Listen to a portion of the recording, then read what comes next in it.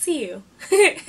Hi everybody, welcome back to my channel. It is now day 15. We are officially halfway through. But yeah, let's get started with this look. I haven't spoken to y'all in so long, this feels weird. So foundation today, usually I'd be going in with my Fenty, but I can't be using that all the time. That costs money and it's sold out everywhere, so like I shouldn't be wasting it. So I'm just gonna go in with these two foundations by L'Oreal. It's Cream Cafe, which is my color during the winter time, and I'm just gonna mix a little bit of what's it called, cocoa, in like literally a little, just to, you know, make it a little bit more brown.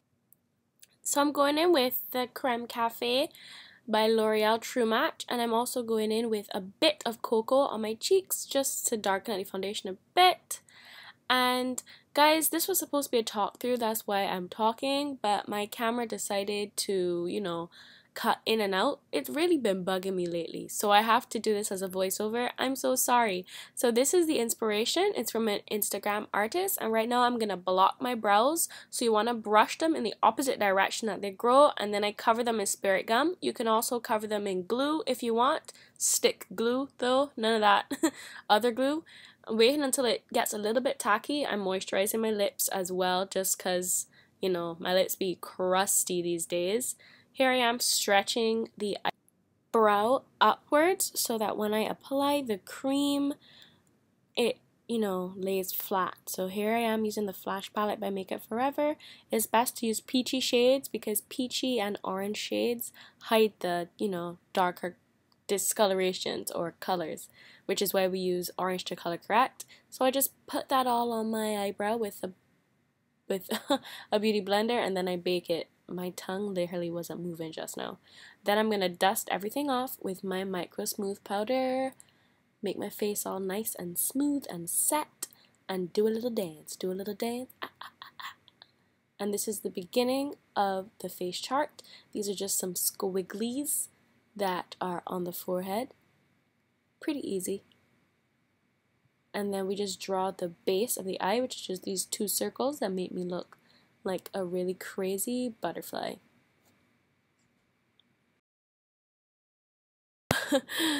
It's funny. And now you're going to just draw some petals. As you can see, I'm using a gel liner just because I want to make sure that everything stays in place and nothing runs. If I start to sweat, which I do quite often,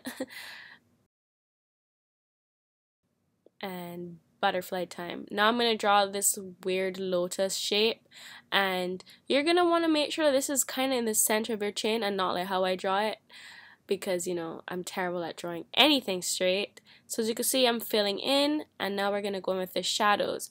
Here's the issue, guys.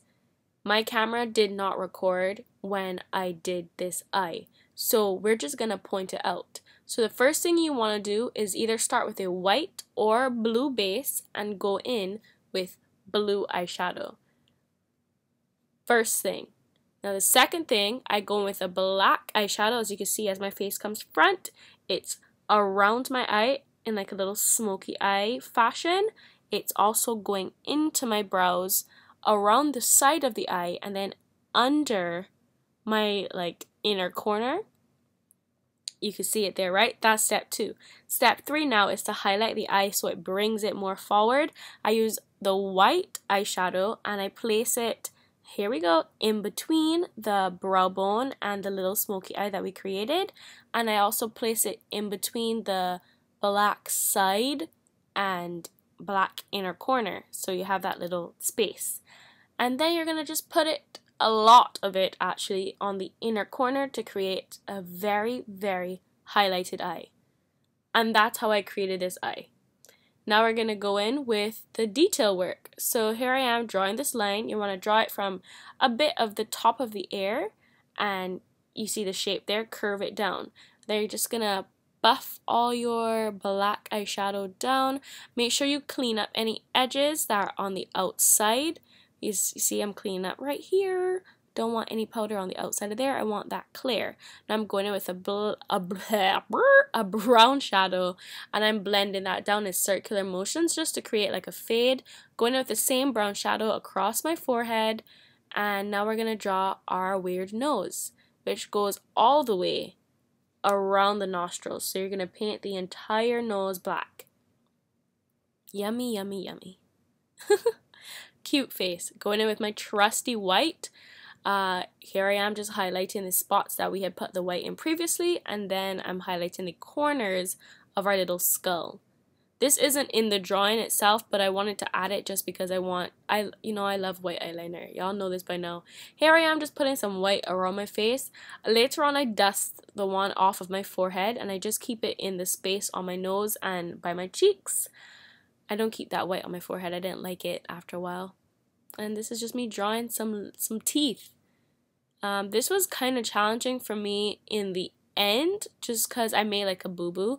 I put too much of the black lipstick on. It went too far, as you can see. So instead of looking like a straight line, it looked kind of rounded on my mouth. So what I needed to do was put a thin line of that black lipstick from Moda Makeup, and put way more of the white to make my teeth look longer.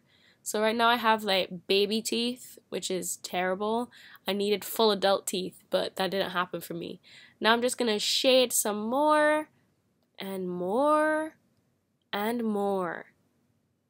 You can really put this shading any place you want. This is some Sheet Freak mixed with Trophy Wife, because Trophy Wife does not leave your brush. And I highlighted my nose just for kicks. Now we're going to create a little gem. I'm just going to use my glue gun.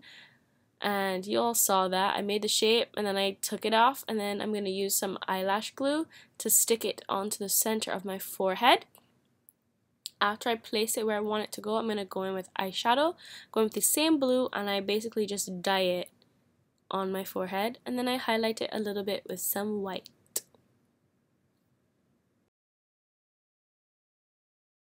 Y'all know what comes next. Slow-mo time.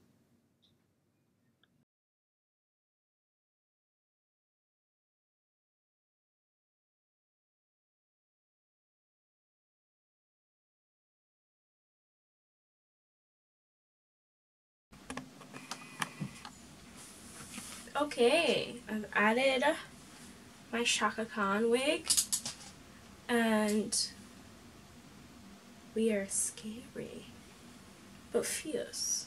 Fierce, but scary, darling. So this is the look. This is day 15, and I'll see you on day 16.